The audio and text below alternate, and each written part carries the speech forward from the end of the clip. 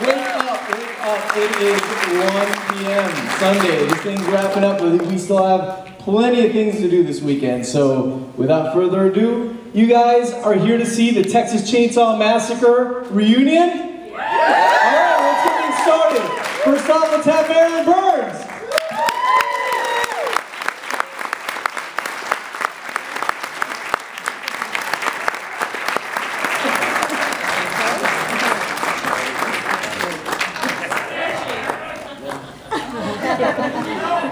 Welcome, Marilyn. How are you?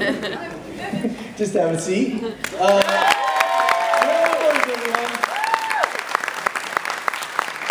Gunnar Hansen.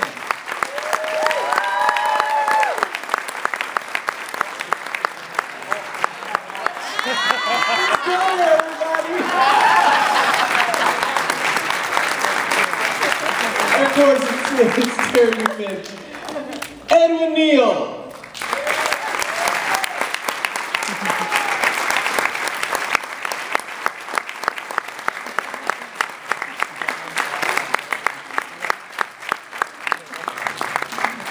Alan Danziger.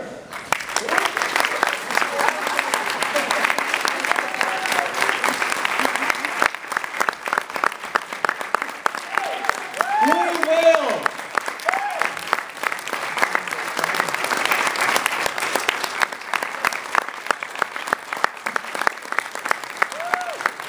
Who's missing? Terry? Terry? What's his name? Terry McMinn? Is Terry McMinn? This is Gunnar's idea. It's, I'm going along with it. Gunnar Hansen!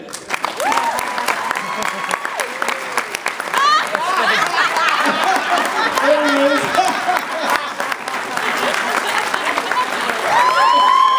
Everybody. And of course, Gunnar Hansen. A big joke for you.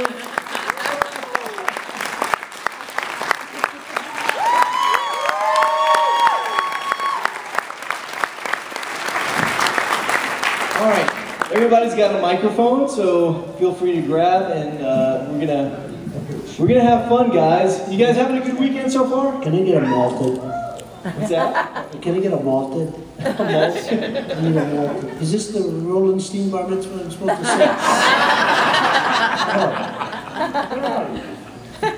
This is Spooky Empire's ultimate It's a pleasure to have all you guys here. It really is. I mean, this is good to be anywhere. Gunnar, you know, been here many times, and it's always a pleasure to have you. And Ed, you were actually at the very first. I was at the first where there were 2 dealers and 4 guests. And like 3 tables. 3 tables like 3 in the tables back of a 7-Eleven over by the lake. It was. And the kids done good, huh? Absolutely. You got here. Let's give it up for Petey. Come on, guys. Gunnar knows and Ed knows. I mean, you guys are here from the beginning, and you've seen this thing just blow up and get bigger every year. It's unbelievable the way this thing is just like keeps getting bigger and growing and growing, and again, it's always great to have you, Gunnar, and I'm glad that everyone was able to make it out this time. It's a virgin experience. I had one of those, late 50s.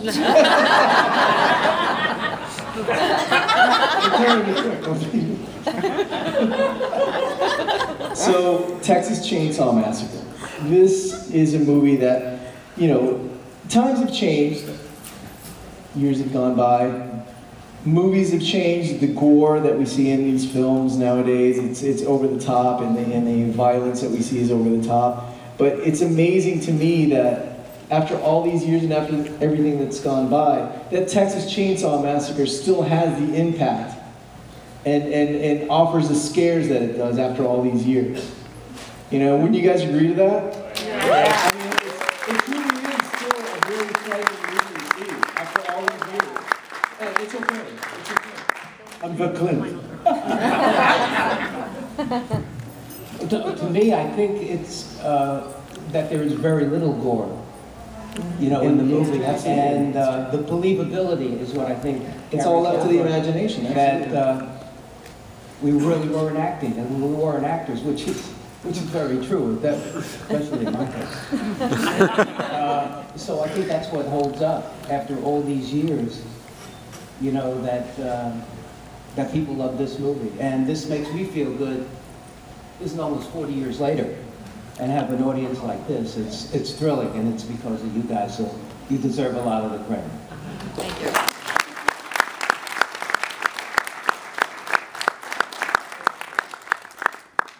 Now, we have all you guys here, and we want to know all the stories and all the... We're gonna need some sandwiches and some clear. And A lot of stories. I just have to say before we keep going is you, my friend, are quite the dancer. Yeah, And for any of us who were at the VIP party last night and had the pleasure of seeing Mr. Neil here shake his tushy, I appreciate the fine that's stuck in my belt, but hey, you know, if I had more, I would have given it. that's my day job, okay?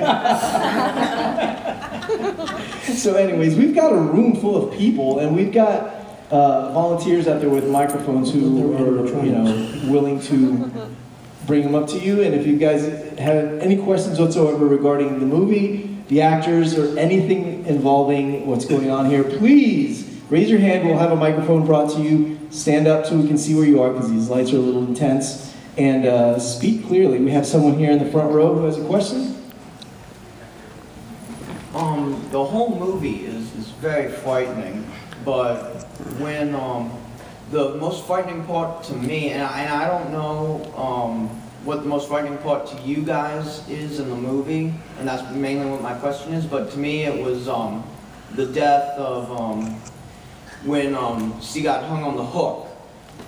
That was the yeah, just the thought of you hanging there watching your boyfriend be dismantled with a chainsaw. I just thought that was frightening. It was frightening, and it was painful. You're so correct, and the scar is terrible. I'm hoping it will heal one day. It will if those Brazilian boys keep rubbing the cocoa butter like that. Yeah, the day before we were going to shoot that scene, Toby came over to me and he said, "Well, Terry," he said, what do you think we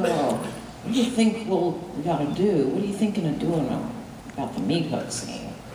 You know, I was like, "Well, you know, Toby, I have thought about it a lot, and I was thinking that if she wasn't pierced in a strategic point, like on her spine, that I would try and get off." And he said, "Well, yeah, that's a good idea." So that was what we did, and it was actually one of the easier scenes. It didn't take that long. They were very kind to me. I wore a very embarrassing costume underneath my costume, and it was made of parachute strapping and a steel hook. And so when Gunner is going to hang me on the hook, Toby was beneath me, and we have that one part where I almost get away from it, which I think is really powerful, because you think, "Oh, good, you know, she's going to get away." But that was actually strategic so that I would be turned facing the camera. And then you see the bare back coming up to the hook, and then the editing is so good, then you see me falling. Well, what happened is there was a strap that came up the back off of this contraption that I had underneath my costume. And that hook, Toby was spotting me, and the hook had to go right, the loop had to go right onto the hook, exactly. And that's when Gunner, you know, let me go, and it was really rough, because the first time my back actually was pierced by the hook. So that was rugged. But then the second time we got it right, and and that was it. But it was very powerful, and the crew, everybody was standing around, and they were just, it was quiet. Nobody said a word.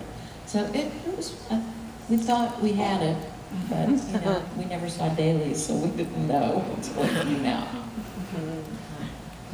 No, I just wanted to add that for the close-up, when they were actually doing it, and I was one of the group of people standing around, it was very frightening, and it made you sick. Terry did such a good job of, you know, being impaled. Very disturbing to watch.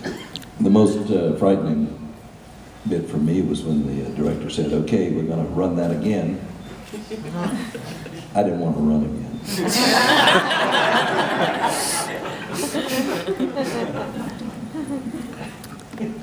Yeah, we were all trying to get off Terry.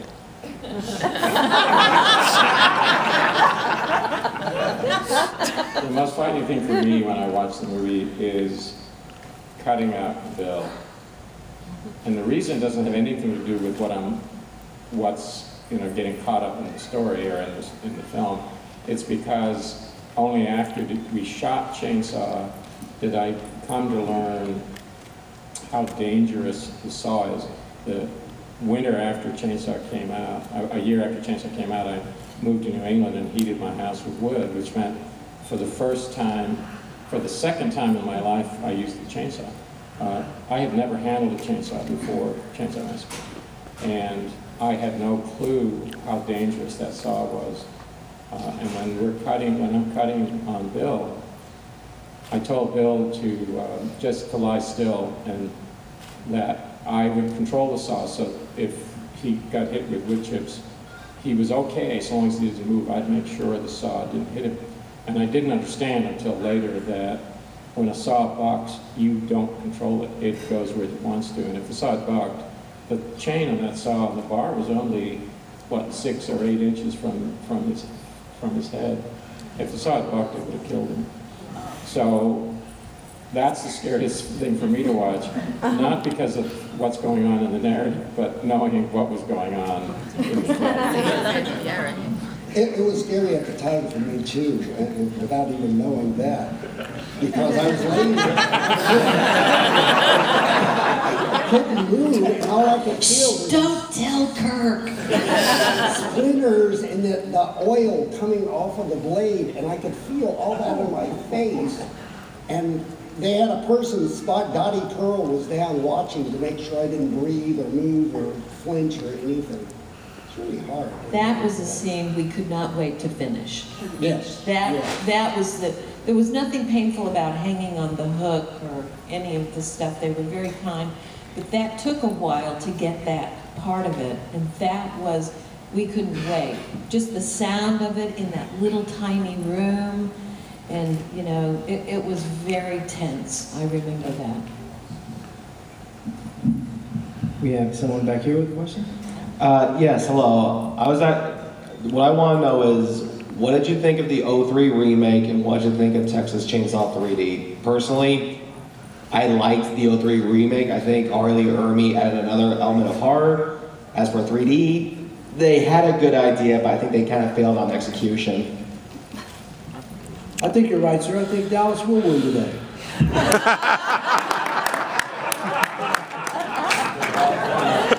I was in the 3D, so I think it's a brilliant movie. I'm not really a fan of the 2003 remake for a lot of reasons, but I think essentially, to me, they missed the point. And there are a lot of things I don't care for about the movie, but the thing that bothers me is they explain Leatherface away. He's a kid with a skin problem and an attitude. And once you explain him away, the level of fright in the character is just gone. And I think the reason Leatherface is, or one reason Leatherface is such a frightening character in the original is he is unknown, and he's unknowable.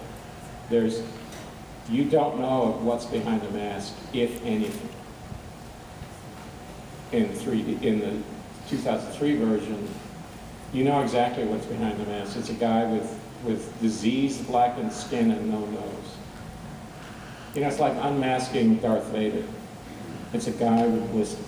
It's much more frightening when he's just this voice, and I think that really dissipated the character. So anyway, that's what I did about that. You just got to understand that in Hollywood, if you have a movie about the birth of platypus puppies, you know, and it makes money, you're going to get 9 more movies about platypus puppies. It's just the way it is. So those films really don't have nothing to do with us.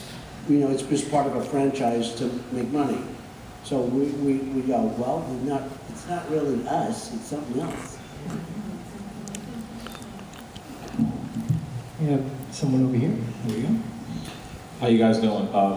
The original film is my all-time favorite, and my question is, for the victims of the movie, when you guys first saw Gunnar in costume, what was your reaction? Because some of the scenes where you guys died seemed like you were horrified when you first saw him. Alan especially sticks out, like when Gunnar comes out of the room, it was just like you seemed really terrified. So I just want to know what were your guys' thoughts when you first saw him in the outfit?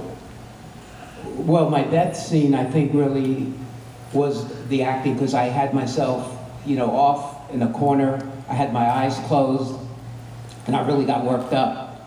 So much so that when I got into the scene and I started that scream, you know, I think Toby called me aside and said, "Great scream, Alan, but you got to wait till he comes into the shop." You know, and I think they held me down. The next, you know, was by my belt loops, because I took a shot from that mallet, and that's like 40 years ago, and I'm still getting headaches. You know, so, but I honestly feel that was really, because I had not seen Leatherface before, so really that was my gut reaction. I was terrified.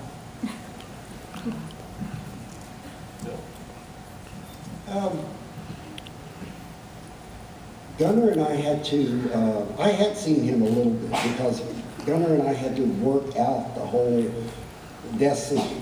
Originally, it was very, very simple. I was just supposed to come in, trip on the ramp, he hit me, and that was it. And I had heard an expression from Jimmy Cagney, who ought to know that no good actor dies quickly, is what he said. And so I wanted, not only for myself as an actor, but also because it's the first death of the movie, felt it should be very impactful and set people up for, oh my God, what's going to happen now? Where are we going from this point? And so I worked with Toby and took his idea and then added my flip to it, and then he said, okay, now twitch on the floor on the ramp, and then we put blood in, which I don't think most people realize, that I was spitting blood as I was flipping through the air. And then Gunnar and I did it, and the first time, he didn't want to hit me very hard, so when he swung, it was so lightly, I wasn't aware of it, and I just flipped. And the timing was off. So I said, look, Gunnar, you got to really hit me, or I'm not going to know when to flip. And so Gunnar accommodated me. And even though it was a foam rubber head on the end of the hammer, he hauled off and knocked the crap out of me. and broke all the blood vessels in my one eye. And that's the take. And then he picked me up, and went through the whole thing, picked me up, and then threw me in the corner of this very small little room. And he picked me up, he was pumped, and he picked me up and threw me right into the corner. I remember smashing into the wall. Yeah, I was supposed to drop him on these pillows, and I just flipped him right over the pillows, right past the pillows, and he went headlong into the wall, and then he crashed and landed quite comfortably. Says you. I don't remember that part. Well, that's one of the things that I think hasn't been talked about a lot, and I saw Gunnar reference it in his new book in the beginning about how he was so excited that he'd really kind of manhandled Bill because he'd been pumped up and fired up, you know. I thought my action of yanking poor Sally or Marilyn into the top of the cab when I pulled her up several times and just about, you know, flattened her head on top because I was so excited and heated up, you know, and overacting to the best of my ability it could have caused some real injury. So the secret seems to be that everybody that acted in this thing in some way unbeknownst to you guys, actually got smacked, slapped, cut, hooked, thrown. Next. Marilyn, you had an incident with All of those. All of those. Yeah, I was talking about Marilyn. Yeah, I think that film does bring back lots and lots of memories of near death. Continually. What about 3 years ago, I was sitting on stage with Gunnar. We were having another question and answer. And I'm telling the story of how they accidentally cut my finger. Now really, I just found this out 3 years ago. But I did. And Gunnar goes, "Oh, Marilyn, give it up." And I'm looking at him like I would look at him right now across stage going, "You're going to embarrass me in front of people." And he goes, "Marilyn, the prop not didn't work, so we just decided to go ahead and cut you." Now you know why that looks so real when they cut your finger. And now you know why I waited so long to tell you. I was so upset, but what can I do? Statute of limitations. One thing I also remember that I don't think anyone's brought up at a question and answer. I happen to be thinking of this. Well, you know, we didn't have pyrotechnics or anybody on set that knew anything about explosives or how to blow up anything. So we'll get all these kids in a van and then throw in the crew, and we're all hot and sweaty, and we're going down Texas highways at 2 miles an hour, and someone goes to Ed here, the hitchhiker, and says, "Give me your hand." He puts some tinfoil on it, puts a ton of ammunition, and says, "Now in your next shot, all you gotta do is, you know, light this, and, you know, make a little poof, and, you know, go with the scene." And I said to the nice man, "Have you done this before?" And he went, "Oh, yeah." Well, you know, you could have lost all of us that day because Ed blew us all up really big time. We had 4 times as much gunpowder as we needed. Oh, yeah. And so the Toby's going to, I think we ought to use a little less. yeah. And then we had to do it again, and this time we're wondering, how much does he have of that crap? Does he know what he's doing? Is he going to drop it? Are we going to catch fire? We were so scared if we looked like terrorized as the hitchhiker's preparing to bomb us. It's because we thought he was.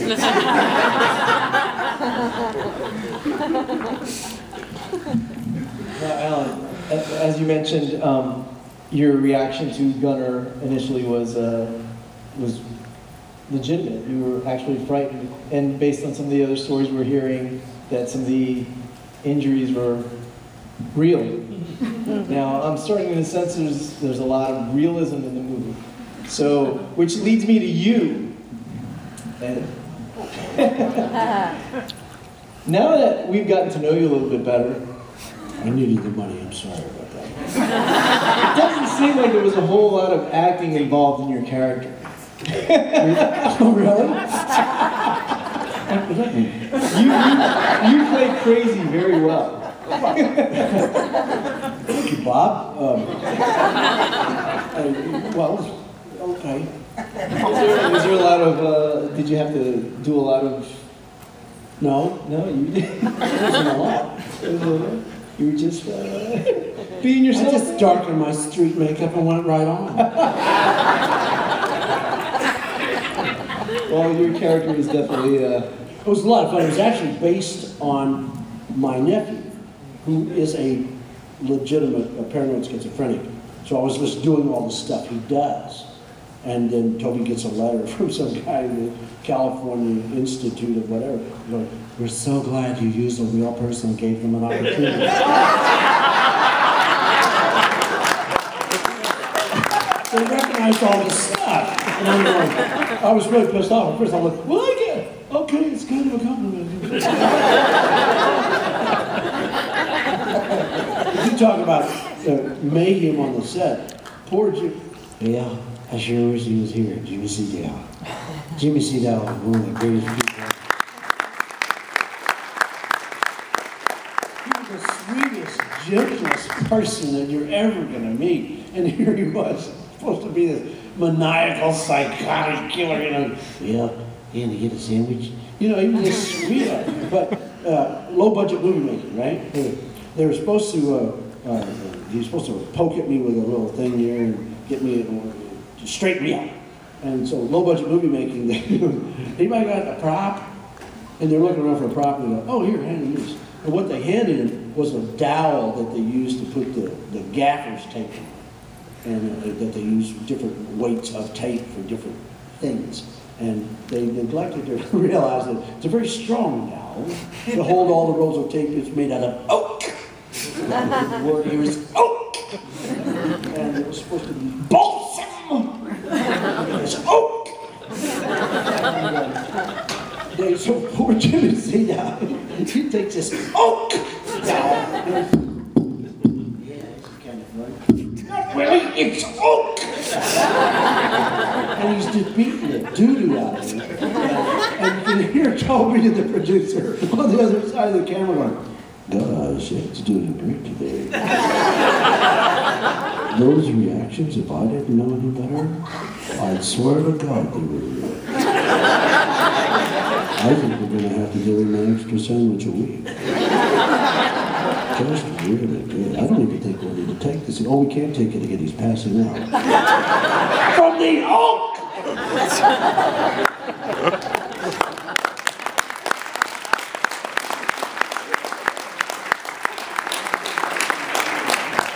Okay, I think we have a question all the way in the back.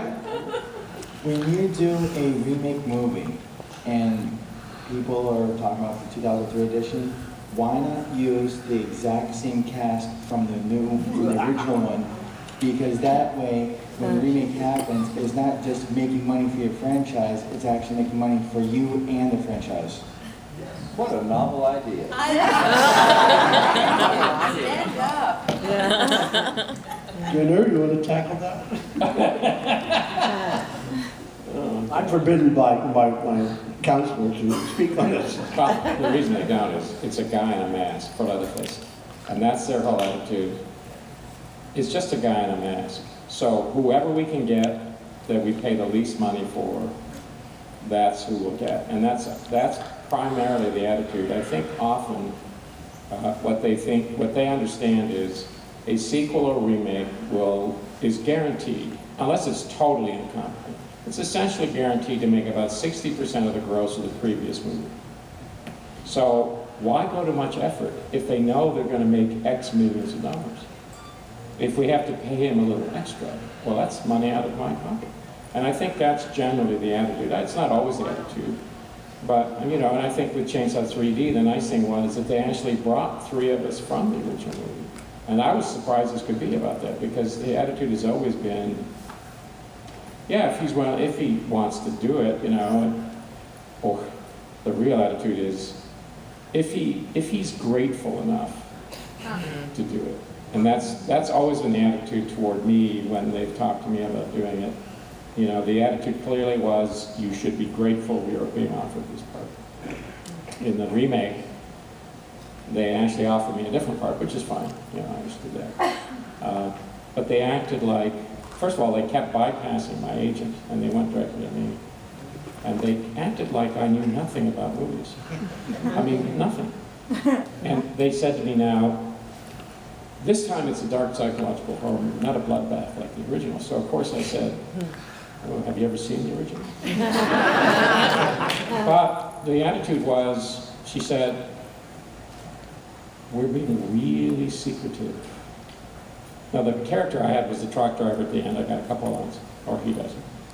We're being really secretive about the script.